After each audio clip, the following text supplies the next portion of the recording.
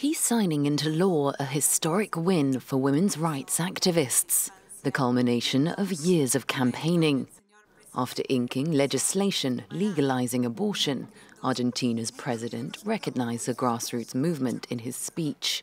Hoy estamos dando más libertades a las mujeres y más capacidad de decidir a las mujeres. Parece una frase, pero es un paso inmenso. Es un paso inmenso. Y es también el resultado, como dije antes, de una lucha colectiva, donde las mujeres tomaron la bandera, se pusieron al frente, salieron a las calles.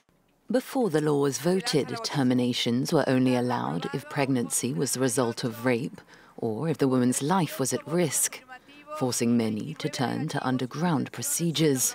The government estimates that since 1983, more than 3,000 women died in the country due to illegal abortions.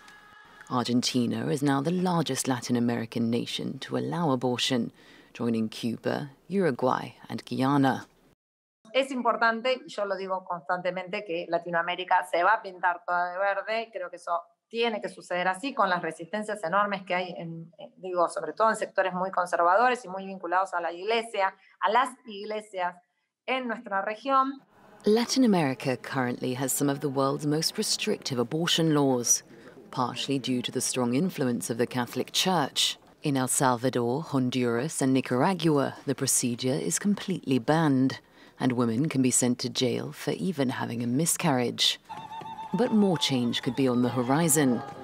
This Thursday, Chile's Congress debated a bill seeking to allow elective abortion until 14 weeks of pregnancy. And the green handkerchief synonymous with the women's rights movement could be seen on the streets of Santiago.